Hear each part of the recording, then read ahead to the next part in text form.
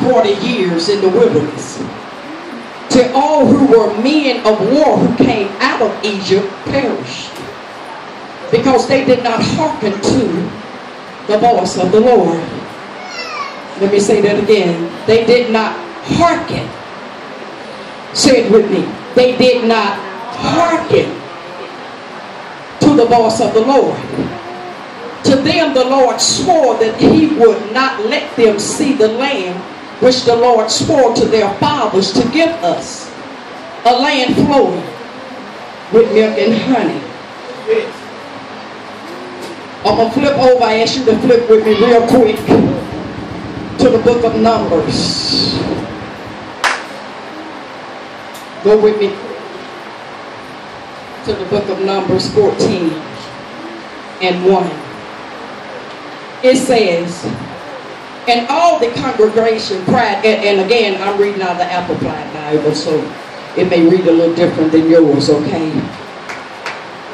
Numbers 14 and 1 says, and all the congregation cried out with a loud voice, and they wept that night. All the Israelites grumbled and deplored their situations, accusing Moses and Aaron, to whom the whole congregation said, would that had died in Egypt, or that we had died in this wilderness. About was why. This is a question that they had to ask of God. Why did you lead us out of Egypt to carry us into this wilderness? You could have left us where we were and let us die there. I'm sure you read the story where Moses led the children of Israel out of Egypt. How many of you read that? And how God performed a miracle and parted the Red Sea and made the water stand up like walls that they may tarry through. This is what the children of Israel was speaking about. Why didn't you just leave us there?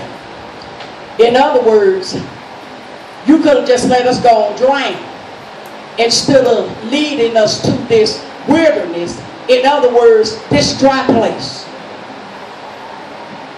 where no water is flowing, where is no food to eat.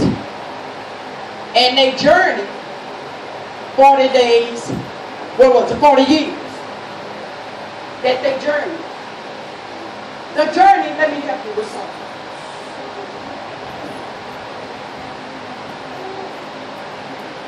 Let me help you with something.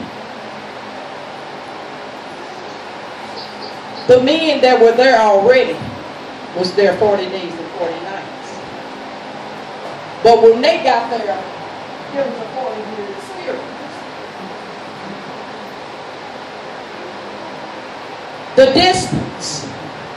Let me help you with something and we're going to be done. We're going to be done right here. The distance from Egypt would have took them 11 days approximately. But instead they were there 40 years. And you may say, well, why did it take so long? Let me help you. And we're going to be done. The message this morning is a wilderness experience.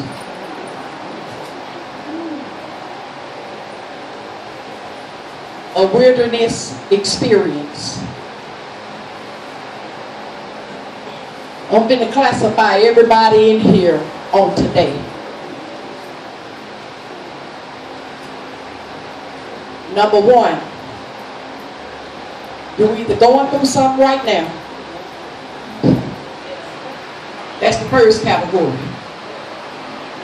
You're going through something right now. The second category is that you just came out of something. The third category is that you're getting ready to enter in. So that hit everybody. That covered everybody. Either you're going through it right now, or you just came out of it, or you're getting ready to enter in. Now that hit everybody. Father, Son, and Holy Ghost. But the reason why it took the children of Israel to come out complaining too much. See, when God is working, you don't complain. Yes, he did bring them up out of Egypt. And they were still complaining. You brought us out over there, but now we over here. And it was like their lives was a revolving door, started going around the same map. Over and over again. But the reason why they didn't come out sooner than what they did, because they were stubbornly grumbling and complaining. Instead of thanking God, God inhabits praises. The more you praise him, the more he gonna do for you. But the more complaining and grumbling you do, that's the deeper your situation gonna get. Oh, I'm making somebody. And it's like a dog. Y'all ever seen a dog go and dig a hole or plant a bone? That's the way we are. We digging our own holes with our own teeth.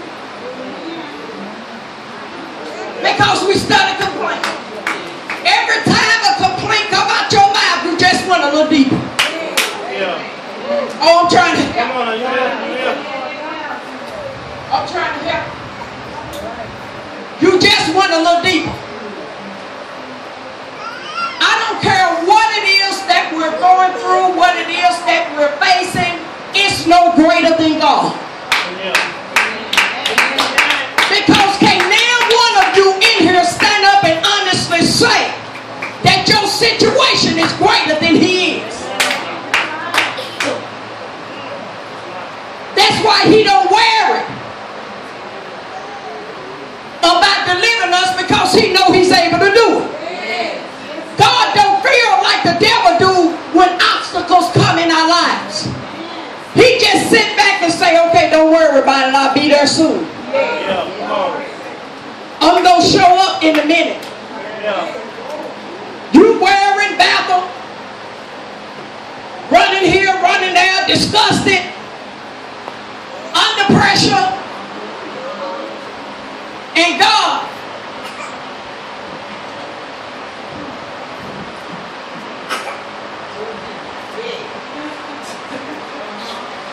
sitting just like this, calm, cool, they could. But you running to and fro. Say, Lord, what I'm gonna do? What I'm gonna do? I'm running out of time. I'm supposed to have this by Friday. Today is Wednesday. God's still sitting there.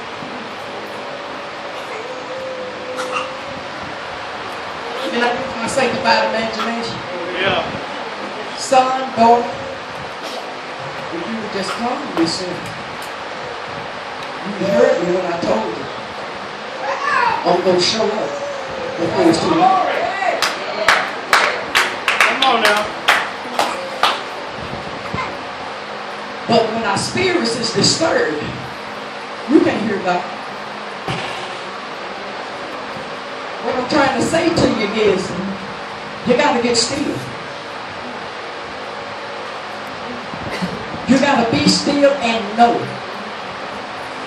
that God is able and that he's going to intervene. You know why we get all weary? Let me hear it.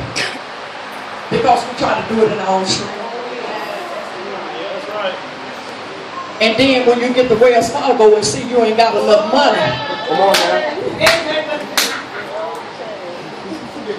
Come on, man. See, I didn't know your account was at Wells Fargo, but he did. So that must have been for you. When you get to Wells Fargo and try to make a withdrawal and say, Lord, I'm sorry, I ain't got what I thought I had.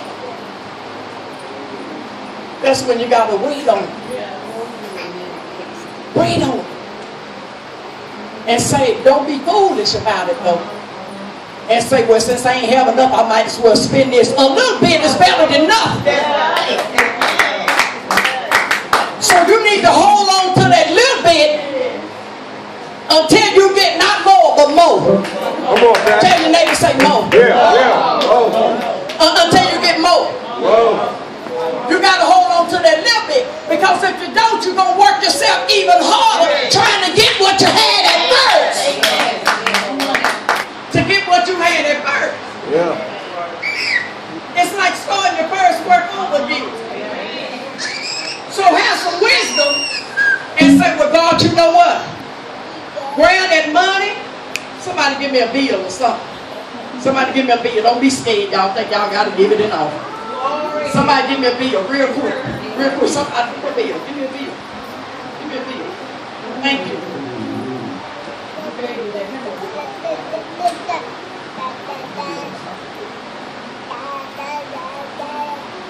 As fast as we did it.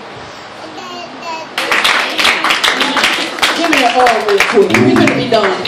See, God done already moved. I'm just talking to y'all.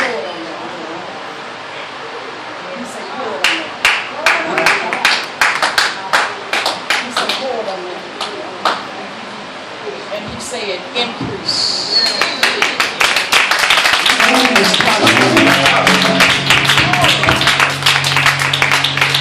See, when the Spirit of the Lord gives you a permission to do a thing, you need to do it real quick, because when you pray, you want him to do it real quick.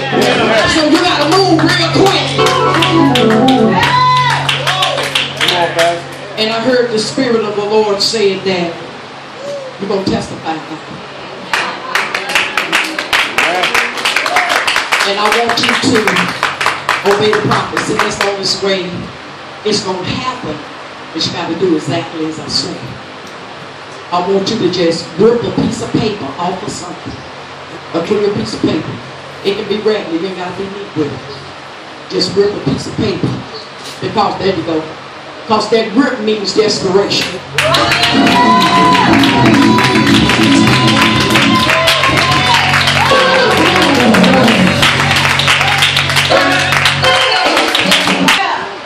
See, this is an unusual ministry. And God moved unusual in this place. See, God does some crazy stuff in here. If he tell me to tell y'all to bust that door down, I'm going to say, men, bust that door down. Because if he tell you to bust that door down, that means he's finna enlarge our territory.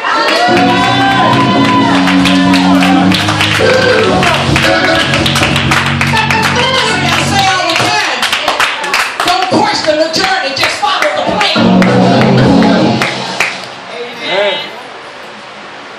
But God said, increase.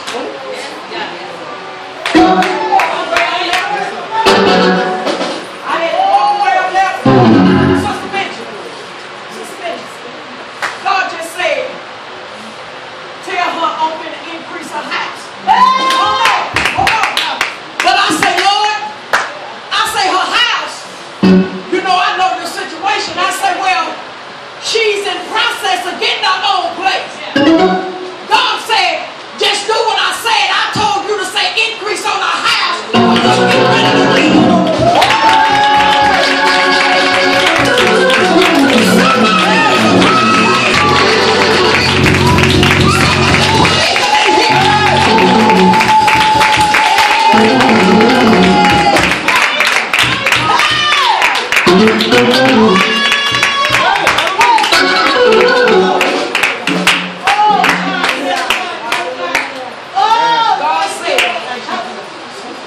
God said,